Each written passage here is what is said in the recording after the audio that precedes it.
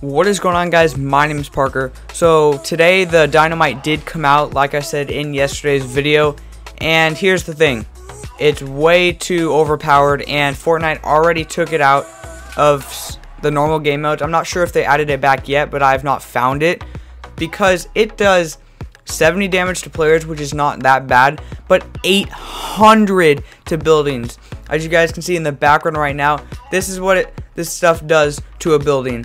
So I don't know what Fortnite is thinking, but they messed up a ton. And also the new mode came out. It is the Wild West LTM, and in this mode you can use the 6-shooter, shotgun, and I believe a minigun. If not, I believe they did take the minigun out, because originally they did have that available.